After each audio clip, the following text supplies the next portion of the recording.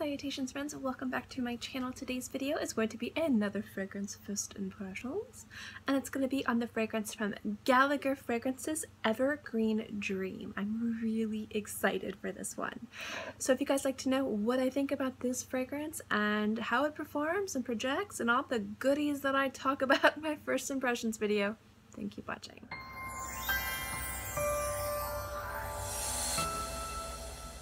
As always guys, I will remind you about how my first impressions videos work. I have a fragrance I have never tried on my skin before. Sometimes I've smelled it on other people or on test strips in the store. It's never touched my skin, and I will give you my first impressions. The first thing I'll do is spritz it on my myself, usually my wrists, and I'll give you my first impressions on its opening. Then I come back in about 20 to 30 minutes, sometimes longer if I think it needs more time to dry down, and I will give you my first impressions of the dry down. Now I know that all fragrances need at least 1 to 2 wears to really give a really good first impressions on its longevity, its projection, and how it develops on the skin. So what I will do is wear through the sample throughout the week and come back during next week's first impressions video, and at the end of that video let you guys know what I think about this fragrance, kind of like a little mini review. Which means at the end of this video I'm going to give you my little mini review of last week's fragrance, which was from Diptyque, and it was L'Ombre dans l'eau. That being said, let's get into the impressions. Now I had Gallagher Fragrances had a vault sale, so I got a few of their Silk series fragrances. I was really excited to try. Tina from the Critical Virgo had a few samples and I tried them from her and I fell in love, so I got some of them. And I had been interested in Evergreen Dream because there's something about the notes in this fragrance that really speak to me. He was very generous and sent me a sample of this, so I have not tried it, not smelled it on anybody else.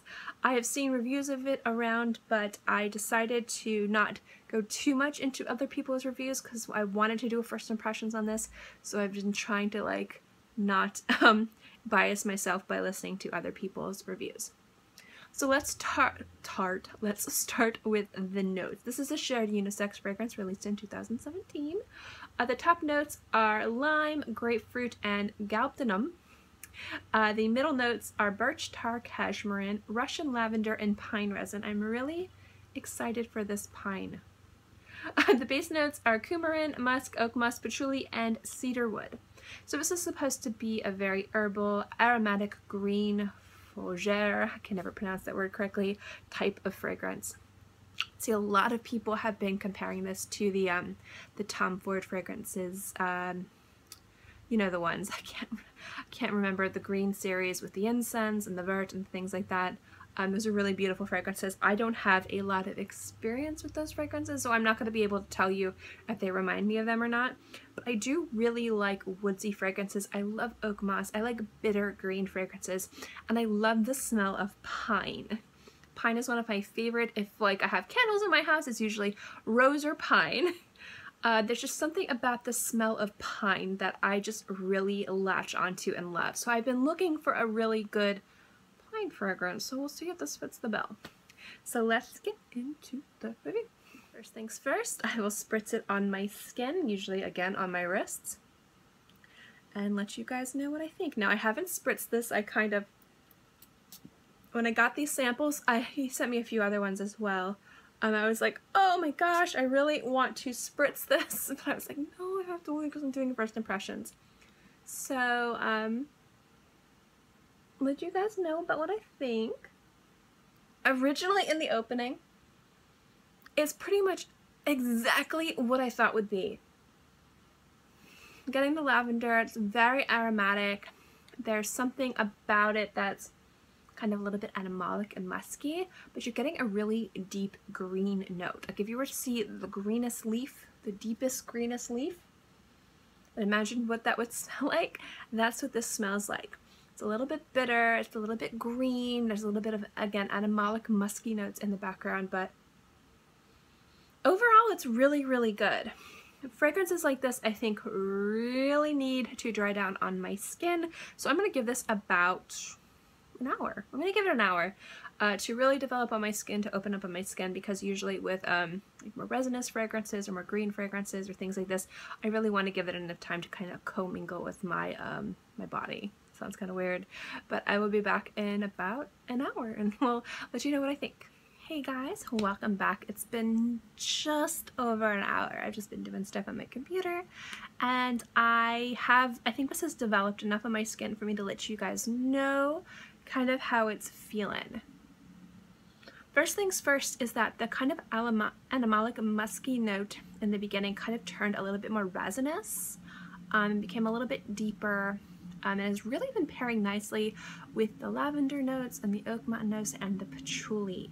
Now, I don't get much cedarwood in this, and I'm kind of happy for that. I do get a lot of pine. I am getting a lot of patchouli and Oakmoss, and I'm still getting kind of like the crispness of the grapefruit and the lime zest in here. So the crispness is really pairing nicely with the resin and pairing nicely with the musk and the patchouli, and it's making this smell. There's something about this that kind of smells like rugged, which when you see the notes, you kind of expect that to kind of smell like that.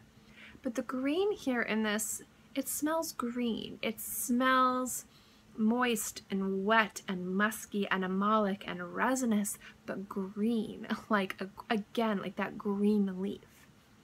Like it's just, you plucked it from a forest and you're just smelling it like a crazy person, just putting it up to your nose and smelling it. That's what this is smelling. It's very aromatic, but it's also kind of like not crazy loud. I've actually noticed that it's not really projecting too much. Like my husband came in, and usually if I'm ever trying something new, I go up to him and I'm like, smell this, and he always looks at me like with the saddest face, like, why do you do this to me? And so I went up to him and he just kind of was like, eh. You know, he didn't really smell it until it was really close. So I'm not sure if it needs a little bit of time to project or if it's one of those fragrances that sits closer to the skin. Definitely gonna have to wear this a bit more to see how it goes. But in relation to like how I feel about it, how it smells, this smells exactly like what I would hope it would smell like. When I see notes like this together, when I see like resins and crisp citruses like lime and grapefruit, and not like the sweeter, juicier, creamier citruses like bergamot, a mandarin, or orange, or even in some cases lemon, I kind of want everything to be crisp. You want things to be a little bit bitter. You want things to be a little bit acidic, a little bit resinous, and green. When I see Oakmoss, I really want to smell the Oakmoss.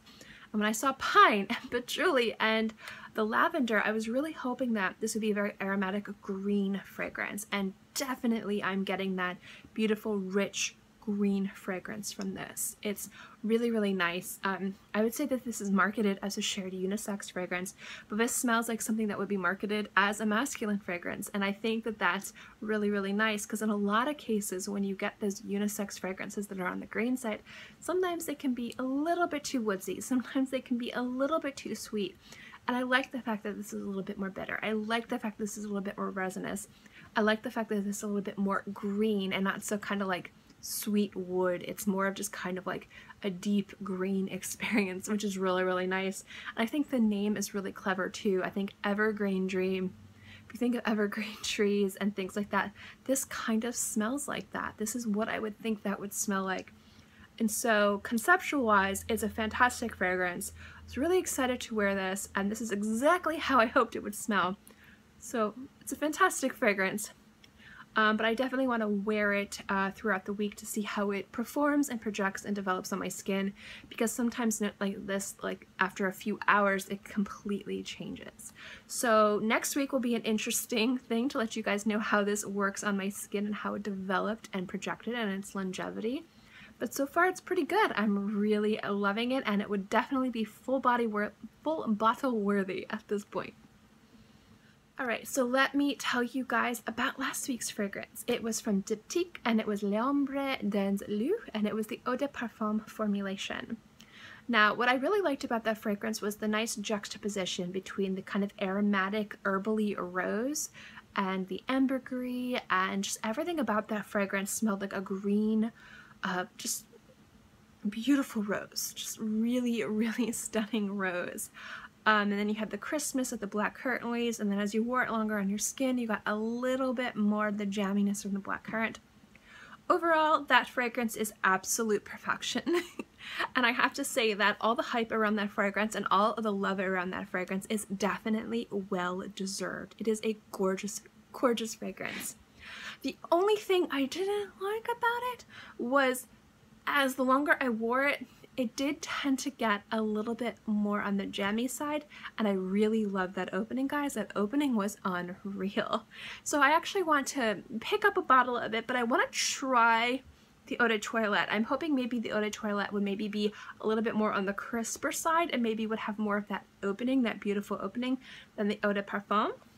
So I'm going to sample the Eau de Toilette, but I am going to be getting a bottle of that. It is beautiful. But if the Eau de Toilette is the same as the Eau de Parfum, it wouldn't matter to me. It's definitely full body worthy, full bottle worthy, absolutely stunning. It had really nice longevity on my skin. I got about 6 to 8 hours. The opening, the part that I loved the most, lasted for about an hour.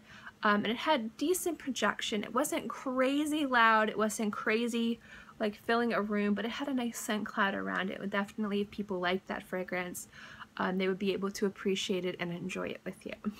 So overall, that fragrance is gorgeous, definitely full bottle worthy.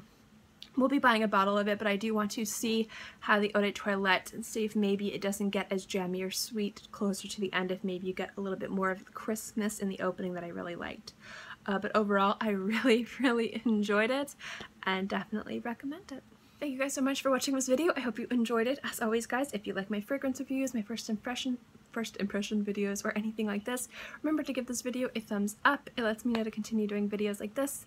And also, don't forget to subscribe, because it's free and I'm free, and I put out new videos every Monday through Friday and sometimes on the weekends as well. So I'll always have something for you to watch.